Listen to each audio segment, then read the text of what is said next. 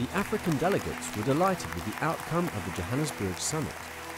They expressed their appreciation for China's long-standing effort to conduct cooperation with Africa on the principles of equality and mutual benefit. China was hailed as the most trustworthy partner of Africa.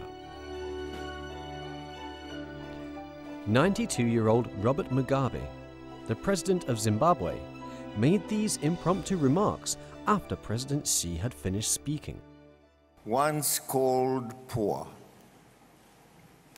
a country which never was our colonizer. He is doing to us what we expected those who colonized us yesterday to do.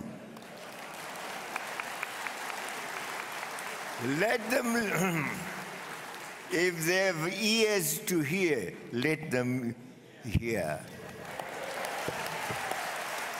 Industrialization plan is something that I believe is going a long way towards helping us achieve sustainable development, eliminate poverty, and constructively engage the young talent that we have on the African continent. And this is something most of us are very excited about.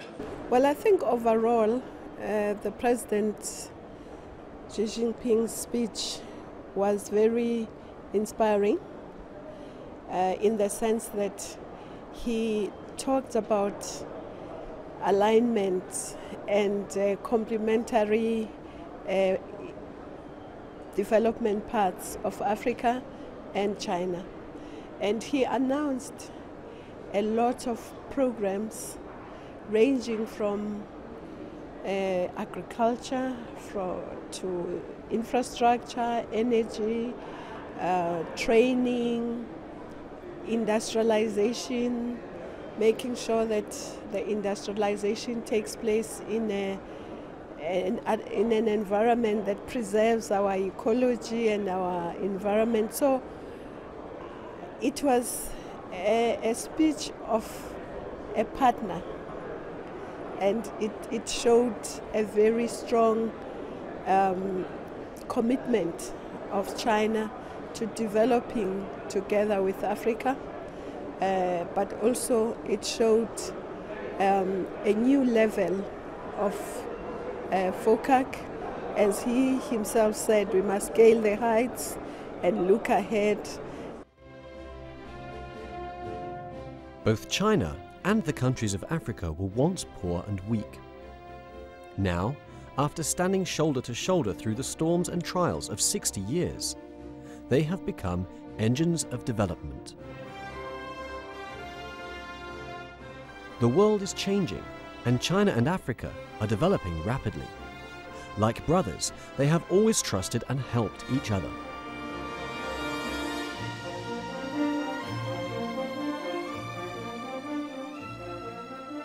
True friendship is eternal and not affected by time or distance.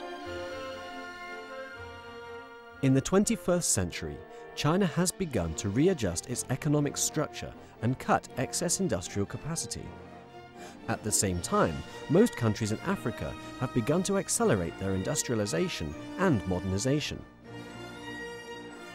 Their individual strategies are highly complementary and present an historic opportunity for mutual cooperation and development. China will stand by its Africa policy. It will continue to uphold justice and promote the interests of the African continent. And it will strive to promote mutual benefit and development. In this way, it will help to build a brighter future for Africa.